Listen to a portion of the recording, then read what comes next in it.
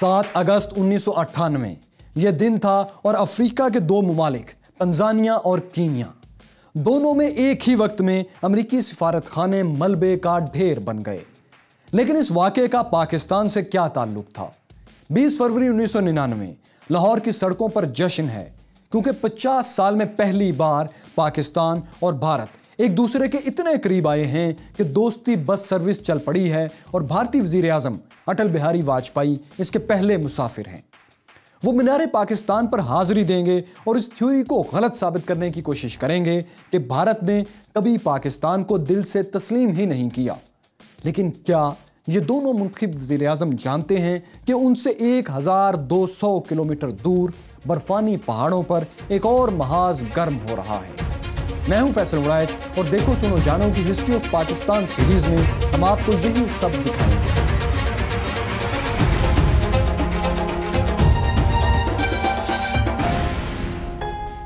7 अगस्त 1998 सुबह 10 और 11 बजे के दरमियान कीनिया और तंजानिया में अमरीकी सिफारत खाने बारूद के धमाकों से गूंज उठे। दो बारूद से भरे ट्रक सिफारत खानों से टकरा गए थे। दोनों इमारतें बुरी तरह तबाह हुई। कीनिया का कई मंजिला सिफारत खाना मलबे का ढेर बन गया। 200 से जायद हलाकतें कीनिया और 11 तंजानिया में हुई। अमेरिका ने इस हमले का इल्जाम अलकायदा के सरबराह उसामा बिन लादेन पर लगा दिया। यह पहली मर्तबा था कि दुनिया को और अमरीकियों को पता चला कि उसामा बिन लादेन अमरीकी दुश्मन हैं। यही वो वक्त था जब अमरीकी इदारे FBI ने उसामा बिन लादेन को इंतहाई मतलूब अफराद की फहरिस्त में शामिल कर लिया। लेकिन सवाल यह था कि उसामा बिन लादेन हैं कहां? उसामा बिन लादेन की अमेरिका से दोस्ती और तालिबान से ताल्लुक पर हम आपको एक मुकम्मल वीडियो दिखा चुके हैं। तो अमेरिका अच्छी तरह जानता था कि उसामा बिन लादेन अफगानिस्तान में तालिबान की हिफाजत में हैं और ये वो वक्त था जब तालिबान मज़ार शरीफ पर कब्जा करने के बाद तकरीबन पूरे अफगानिस्तान पर कंट्रोल हासिल कर चुके थे और मुल्ला उमर इस्लामी अमारात अफगानिस्तान के अमीरुल मोमिनीन थे। तो बस अब अमेरिका ने अफगानिस्तान के अमीरुल मोमिनीन से मुतालबा शुरू कर दिया कि बिन लादेन को वाशिंगटन के हवाले किया जाए। मुल्ला उमर के बाद अमेरिका को पाकिस्तान से भी मदद दरकार थी क्योंकि कीनिया में धमाके करने वाले खुफिया रास्तों से अफगानिस्तान पहुंचने की कोशिश कर रहे थे और इसके लिए उन्हें पाकिस्तान से गुजरना पड़ना था। ऐसी ही कोशिश करते हुए एक शख्स को पाकिस्तानी इंटेलिजेंस इदारों ने गिरफ्तार कर लिया। यह शख्स मुबैना तौर पर अफ्रीकी धमाकों में मुलव्विस था। यह शख्स जाली पासपोर्ट पर पाकिस्तान के रास्ते अफगानिस्तान जाने की कोशिश कर रहा था। यह सऊदी अरब का शहरी सादिक हवेदा था। पाकिस्तान को मतलूब भी नहीं था और उस वक्त पाकिस्तान को अमेरिका से ताल्लुकात बेहतर करने की ज़रूरत भी थी। इसलिए इसे फ़ौरन कीनिया के हवाले कर दिया गया क्योंकि हादसा कीनिया की सरजमीन पर हुआ था। यूं पाकिस्तान ने अमरीकी तफ्तीश में ताउन किया लेकिन मुल्ला उमर ने वाशिंगटन के मुतालबात मुस्तरद कर दिए।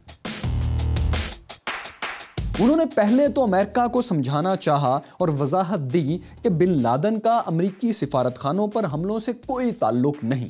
लेकिन मसला यह था कि अमेरिका, पाकिस्तान और सऊदी अरब यानी वो तीनों ममालिक जो तालिबान से बहुत करीबी ताल्लुक रखते थे, इन तीनों की इंटेलिजेंस एजेंसियां उसामा बिन लादेन को शक की नज़रों से देखती थीं। बल्कि पाकिस्तानी खुफिया एजेंसी ISI ने चूंकि सादिक हवेदा से इंटरोगेट भी किया था, इसलिए वो बहुत सी ऐसी बातें भी जानते थे जो शायद मुल्ला उमर और दीगर ना जानते हों। अमेरिका एक तरफ मुल्ला उमर पर दबाव बढ़ा रहा था तो दूसरी तरफ सऊदी अरब और पाकिस्तान से भी मुतालबा कर रहा था कि उसामा बिन लादेन की गिरफ्तारी में मदद की जाए। और क्या आप जानते हैं कि अफगानिस्तान की अमारात इस्लामिया यानी मुल्ला उमर की हुकूमत को दुनिया में किसने तस्लीम किया था? सऊदी अरब, अरब अमारात और पाकिस्तान। अब अमेरिका ने तालिबान के सामने मुतालबा रखा कि अगर वो उसामा बिन लादेन को उनके हवाले कर दें तो अमेरिका भी उनकी हुकूमत को तस्लीम कर लेगा। कहते हैं पाकिस्तान ने खुफिया एजेंसियों के जरिए मुल्ला उमर को समझाने की कोशिश की कि उसामा बिन लादेन से खुद को दूर कर लें और आलमी धारे में शामिल हो जाएं। लेकिन मुल्ला उमर ने साफ इनकार कर दिया। उनके वजीर खारजा ने कहा कि उसामा बिन लादेन को अमेरिका के हवाले करने का सवाल ही पैदा नहीं होता। जब मजीद दबाव बढ़ा तो इस्लामी अमारात अफगानिस्तान के दफ्तर खारजा ने मजीद सख्त बयान जारी कर दिया। انہوں نے کہا ہم اسامہ بن لادن پر قربان ہو جائیں گے لیکن انہیں امریکہ کے حوالے نہیں کریں گے۔ طالبان کے وزیر خارجہ امریکہ کو دبی زبان میں یہ پیغام بھی دے رہے تھے کہ امریکہ افغانستان پر حملے کی کوشش نہ کرے ورنہ ہم دیکھ لیں گے۔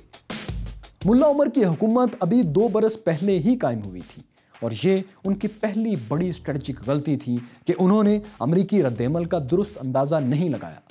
اس غلط اندازے کا پہلا نقصان یہ ہوا کہ سعودی عرب نے امارات افغانستان کا سفارت خانہ بند کر کے طالبان حکومت سے رابطے ختم کر دیے۔ دوسرا نقصان پاکستان کو ہوا یہ کہ 17 اگست کو امریکہ نے پاکستان کو خطرناک ممالک کی فہرست میں شامل کر کے اپنے شہریوں کو پاکستان چھوڑنے کا حکم دے دیا۔ ایک دن میں 600 امریکی سفارتکار پاکستان چھوڑ گئے۔ پاکستان کے لیے یہ ایک عجیب و غریب صورتحال تھی کیونکہ پاکستان تو امریکہ سے تعاون کر رہا تھا۔ پھر ایسا کیوں؟ ایسا نہیں تھا کہ پاکستان کو اس کیوں کا جواب معلوم نہ ہو۔ وزیر اعظم پاکستان نواز شریف اس کو سمجھ بھی رہے تھے اور امریکہ کو سمجھا بھی رہے تھے۔ سمجھ یہ رہے تھے کہ اب امریکہ پاکستان کی سرزمین کو استعمال کرتے ہوئے افغانستان پر حملہ کرنے کی کوشش کرے گا اور اس متوقع رد عمل سے بچنے کے لیے اپنے شہریوں کو نکال رہا ہے۔ سمجھا یوں رہے تھے کہ انہوں نے امریکی حکومت کو پیغام بھجوایا کہ ہم نے صادق حویدہ کو گرفتار اور کینیا کے حوالے کر کے اپنی صاف نیت ظاہر کر دی ہے، اب پاکستان کو مزید امتحان میں نہ ڈالا جائے۔ انہوں نے امریکہ کو یاد بھی دلایا کہ جنہیں آپ اب دہشت گرد کہہ رہے ہیں ان کو تربیت بھی آپ ہی نے دی تھی۔ یہ حقیقت بھی مد نظر رہے کہ بل کلنٹن ان دنوں ایک ناکام عشق کی بدنامی کے صدمے بھی سہ رہے تھے اور انہی صدموں کے درمیان انہوں نے افغانستان پر حملے کا فیصلہ کر لیا تھا۔ 20 اگست 1998 کو امریکہ کے بحری جنگی جہازوں نے پاکستانی سمندری حدود کے قریب بحیرہ عرب میں نقل و حرکت شروع کر دی۔ ان کے ساتھ امریکی آبدوز بھی تھی۔ اب یہ وہ امریکی ملٹری مشین تھی جسے سمندر سے زمین پر میزائل فائر کرنے کے لیے استعمال کیا جاتا تھا۔ پاک بحریہ نے یہ ساری نقل و حرکت ڈیٹیکٹ کر کے حکومت کو آگاہ کر دیا۔ پاکستان سمجھ گیا کہ امریکہ کسی بھی وقت افغانستان پر حملہ کر سکتا ہے۔ امریکہ بھی جان گیا کہ پاکستان اس کے ارادے بھانپ چکا ہے، لیکن اب اس میں ایک مسئلہ تھا۔ مسئلہ یہ تھا کہ امریکہ کے نشانے پر افغانستان کا علاقہ خوست تھا۔ خوست میں امریکہ زوار کے لیے البدر کیمپ کو نشانہ بنانا چاہتا تھا اور اس کو نشانہ بنانے کے لیے امریکی میزائلوں کو پاکستانی حدود سے گزرنا تھا، جس پر پاکستان کا رد عمل شدید بھی ہو سکتا تھا۔ لیکن امریکہ نے ان سب تحفظات کے باوجود 20 اگست کو افغانستان اور سوڈان پر حملہ کر دیا۔ اتنا انہوں نے ضرور کیا کہ آرمی اور وزیر اعظم نواز شریف کو میزائل فائر ہونے کے فوراً بعد بتا دیا کہ پاکستان کی فضا سے گزرنے والے کروز میزائل امریکی ہیں، اسامہ بن لادن کے لیے ہیں اور پاکستان کے خلاف نہیں ہیں۔ یہ حملہ ٹاماہوک کروز میزائل سے کیا گیا تھا۔ سوڈان پر حملہ سعودی عرب کے قریب بحیرہ احمر سے اور افغانستان پر حملہ پاکستان کے سمندری حدود کے باہر بحیرہ عرب سے کیا گیا تھا۔ لیکن یہ ایک ناکام آپریشن تھا۔ ناکام اس لیے کہ امریکہ غلط ہدف کو نشانہ بنا رہا تھا۔ زوارکری البدر کیمپ کا القاعدہ سے کوئی تعلق نہیں تھا، جس کا ثبوت یہ تھا کہ اس حملے میں اسامہ بن لادن یا ان کے کمانڈر تو دور کی بات، طالبان کا بھی کوئی رہنما جاں بحق نہیں ہوا۔ اس حملے میں دوسری ناکامی یہ تھی کہ امریکی جنرل زینی کے مطابق ابھی ٹاماہاک کروز میزائل 100% درست نشانے کی صلاحیت نہیں رکھتے تھے۔ اس فنی خرابی کے باعث کچھ میزائل افغانستان کے بجائے پاکستانی سرحد کے اندر گرے۔ یہ میزائل پاکستان نے قبضے میں لے لیے۔ کروز میزائل کی ٹیکنالوجی اس وقت دنیا کی جدید ترین وار ٹیکنالوجیز میں سے ایک تھی اور یہ پاکستان کے پاس نہیں تھی۔ چنانچہ امریکہ نے کوششیں شروع کر دیں کہ پاکستان وہ کروز میزائل جو پاکستان میں گر گئے ہیں واپس کر دے۔ لیکن پاکستان نے میزائل واپس کرنے کے بجائے وہی کیا جو کرنا چاہیے تھا۔ پاکستان نے امریکہ سے شدید احتجاج شروع کر دیا۔ اس حملے کی ناکامی کا ایک اور سب سے بڑا فائدہ القاعدہ کو ہوا۔ القاعدہ اور اسامہ بن لادن، یہ دونوں نام پوری دنیا میں جنگل کی آگ کی طرح پھیل گئے۔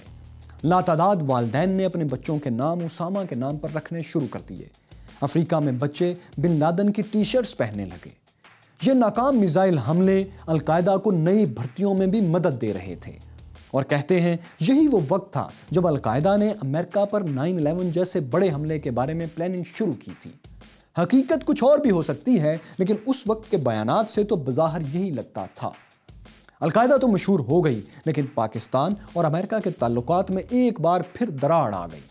وزیر اعظم نواز شریف نے افغانستان اور سوڈان پر حملوں کی مذمت کی، اسے آزاد ممالک کی خود مختاری پر حملہ قرار دیا اور پاکستانی سرحدی حدود کی خلاف ورزی پر احتجاج کیا۔ یہی نہیں، پاکستان نے امریکہ کے خلاف سلامتی کونسل جانے کا اعلان بھی کر دیا اور پھر پاکستان اقوام متحدہ کے سب سے طاقتور ادارے سلامتی کونسل میں چلا بھی گیا۔ روس اور اسلامی ممالک بھی امریکہ پر تنقید کر رہے تھے، چنانچہ اب بل کلنٹن کی معافی مانگنے کی باری تھی۔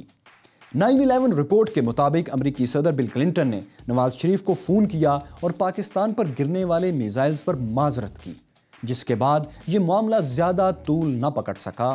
ویسے بھی اس واقعے سے کچھ دن بعد نواز شریف کو امریکی دورہ کرنا تھا، جس کے لیے ماحول میں تناؤ کا کم سے کم ہونا بہت ضروری تھا۔ اب اس کو حسن اتفاق کہیں یا خوش قسمتی یا بدقسمتی کہ امریکہ نے جب اسامہ بن لادن کو نشانہ بنانے کے لیے جدید ٹیکنالوجی والے کروز میزائل کا استعمال کیا تو ٹماہوک کروز میزائل پاکستان میں بھی گرے، جس کے 7 سال بعد پاکستان نے اعلان کیا تھا کہ ہم نے ایٹامک وار ہیڈ لے جانے والے پہلے کروز میزائل کا کامیاب ٹیسٹ کر لیا ہے، جسے ہم بابر 1 کے نام سے جانتے ہیں۔ اور دوسری بار جب اسامہ بن لادن کو پکڑنے کے لیے امریکہ جدید اسٹیلتھ ٹیکنالوجی والے ہیلی کاپٹرز لے کر پاکستان میں گھسا تو ایک ہیلی کاپٹر پاکستان میں گر گیا، جسے امریکہ فوری طور پر واپس حاصل کرنا چاہتا تھا لیکن ناکام رہا۔ ہم نے کچھ دیر پہلے آپ کو بتایا تھا کہ کلنٹن ان دنوں ناکام عشق کے صدمے بھی سہ رہے تھے، تو جناب اسی سلسلے میں افغانستان اور سوڈان پر حملوں کی ایک سازشی تھیوری بھی ہے۔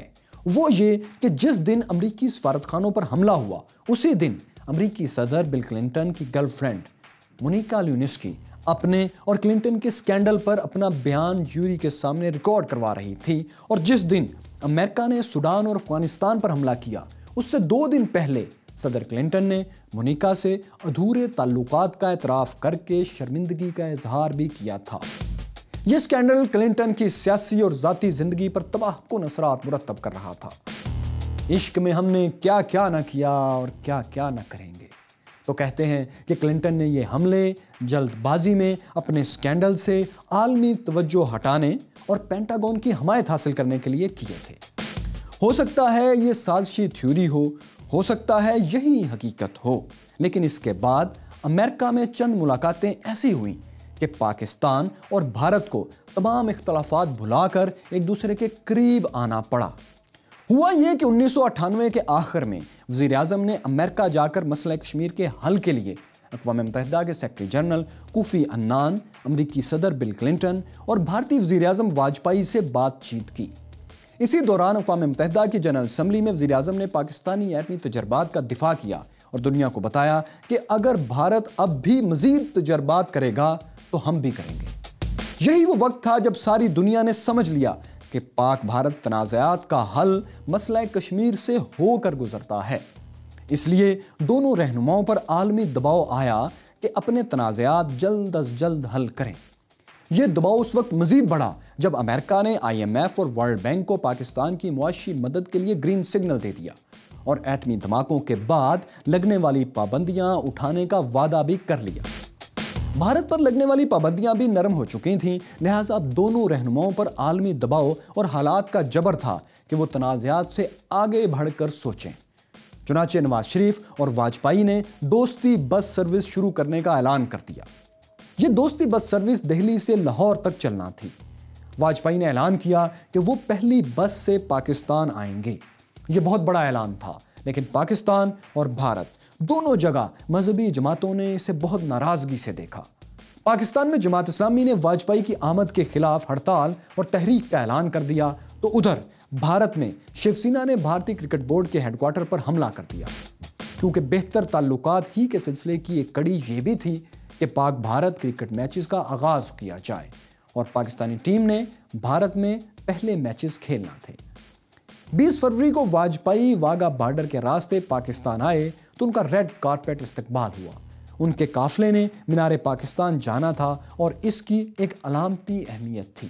وہ یوں کہ مینار پاکستان پر جا کر بی جے پی کے وزیر اعظم نے عملاً اس تاثر کو ختم کرنا تھا کہ بھارت دل سے ہندوستان کی تقسیم کو قبول نہیں کرتا۔ لیکن اس قافلے کے راستے میں جماعت اسلامی کا بہت بڑا جلوس تھا۔ اس جلوس کی وجہ سے قافلہ 1.5 گھنٹے تاخیر کا شکار ہوا۔ پولیس جماعت اسلامی کے کارکنوں کو راستے سے ہٹانے کے لیے جتن کر رہی تھی اور سخت ٹکراؤ کا ماحول تھا۔ جماعت اسلامی کی طرف سے شدید پتھراؤ اور پولیس کی طرف سے لاٹھی چارج جاری تھا۔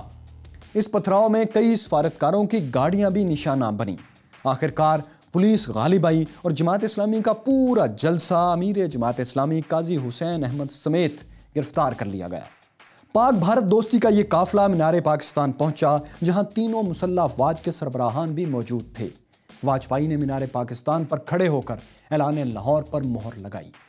اس اعلان میں مسئلہ کشمیر کے حل کے لیے اتفاق کیا گیا تھا اور یہ آخری موقع تھا جب کسی بھارتی وزیر اعظم نے مشترکہ بیان میں مسئلہ کشمیر کے حل پر پاکستان سے اتفاق کیا ہو۔ Jammu and Kashmir is one of the issues we are discussing within the framework of our composite dialogue. We will negotiate with sincerity on this and on all other issues. اعلان لاہور اگر اپنی روح کے مطابق آگے چلتا تو یہ ایک تاریخی دستاویز ثابت ہو سکتی تھی، کیونکہ اس کا مختصر خلاصہ یہ تھا کہ اب جنگ نہ ہونے دیں گے۔ لیکن دونوں رہنما شاید نہیں جانتے تھے کہ ان سے 1200 کلومیٹر دور کارگل کی پہاڑیوں پر جنگ ہی ہو رہی ہے۔ میجر جنرل جاوید حسن امریکہ میں پاکستان کے ملٹری اتاشی تھے۔ جب وہ پاکستان آئے تو انہیں پاکستان کی نہایت اہم پوسٹ FCNA یعنی فورس کمانڈ ناردرن ایریاز کا کمانڈر بنا دیا گیا۔ یہ پوزیشن 10 کور کے انڈر سرو کرتی ہے، جس کے کمانڈر اس وقت لیفٹیننٹ جنرل محمود احمد تھے، جبکہ چیف آف آرمی سٹاف کے بعد اہم ترین post chief of general staff lieutenant general Mahmood عزیز تھے، جو خود بھی کچھ سال پہلے FCNA کے کمانڈر رہ چکے تھے اور اس لیے وہاں کے حالات اور آپریشن سے خوب واقف تھے۔ ان سب کے باس یعنی chief of army staff general Pervez Musharraf اور جنرل محمود ایک ہی یونٹ سے تھے۔ شاید یہ بھی ایک وجہ تھی کہ جنرل جاوید حسن نے باقی تینوں جرنیلوں کو بآسانی آپریشن کوہ پیما پر قائل کر لیا۔ یہ آپریشن کوہ پیما کیا تھا؟ جب اس آپریشن کی پلاننگ ہو رہی تھی تو ڈومیل میں شدید سردی میں کیپٹن کرنل شیر خان اور حوالدار لالک جان بھی اپنی ڈیوٹی کر رہے تھے۔ یہ دونوں جوان آنے والے دنوں میں اس بات سے بالکل بے خبر تھے کہ انہیں اس صدی کی آخری لڑائی اپنی جان پر کھیل کر لڑنا ہوگی، اور وہ بھی اس طرح کہ ایک دن میں 1 چمچ چینی اور 1 گولی کے ساتھ۔ جوانوں کی بہادری، جرنیلوں کی پلاننگ، بھارتی فوج کی بوفورس گنز اور سفارتی محاذ پر پھیلی کارگل کہانی کی پوری تفصیل آپ کو دکھائیں گے، لیکن اگلی قسط میں۔ ہم نے آپ کو اس قسط میں اسامہ بن لادن، طالبان اور امریکہ کے تعلق کے بارے میں ایک اشارہ دیا ہے۔ اس سلسلے کی پوری کہانی کہ طالبان، امریکہ اور پاکستان میں کیا تعلق تھا اور 30 ٹرکوں کی کہانی کیا تھی، یہ جاننے کے لیے یہاں کلک کیجیے۔ اور ذرا ہٹ کے پاکستان ہسٹری کی ایک ناقابل فراموش کہانی کہ گرین شرٹس نے پہلا ورلڈ کپ کیسے جیتا تھا، یہ جاننے کے لیے یہاں کلک کیجیے۔ دیکھو سنو جانو کو سبسکرائب کیجیے اور بیل آئیکن پر بھی کلک کیجیے تاکہ ہر اپڈیٹ آپ کو بر وقت مل سکے۔